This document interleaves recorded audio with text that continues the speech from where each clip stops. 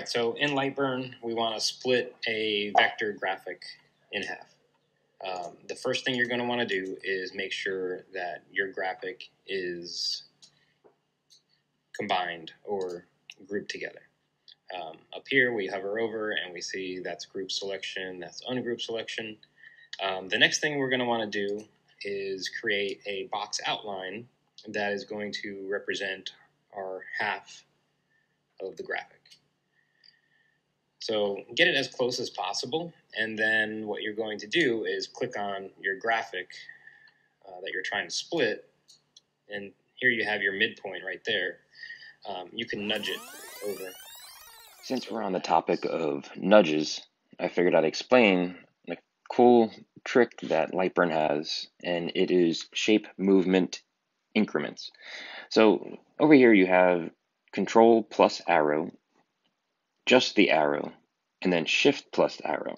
And you can set these to whatever you want that will benefit how you create. So for example, if I had these two boxes and I wanted to nudge it over, and I use my arrow key, it's going to move in a designated amount of increments or a measured increment. If I hit the Shift key, depending on how I have that set, it's going to jump. And of course, you can have these set differently. I have my Shift key set to larger movements. I have my arrow set to just the arrow to smaller movements. And if I hit my Command key, I have very, very minute, very small movements.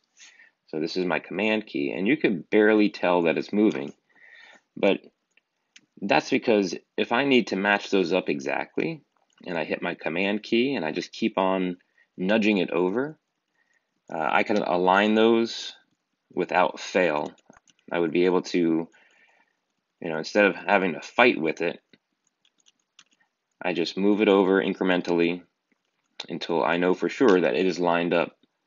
Looks like it needs to go up a little higher too, and you can see the amount that it moves is very, very small, and that is completely adjustable via your gear setting and your shape movement increments, and you can control exactly the distance that these move with the hotkeys. Hope that helps.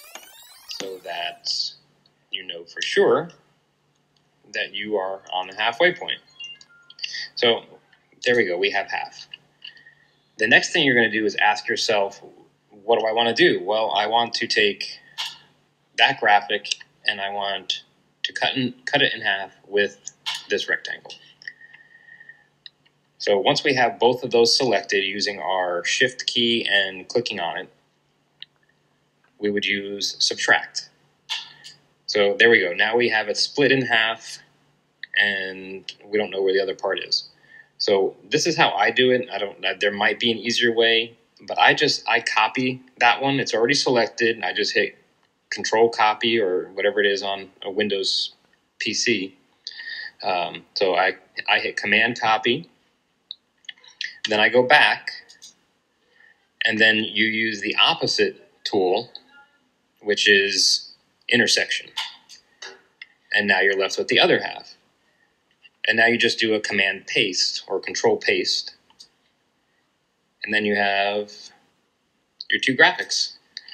And then you would just have to set it up correctly when you go to laser so they match up in the middle or the top or wherever, however you're going to line it up on the laser. But that's how I do it. I find it very simple. Hopefully that works for you.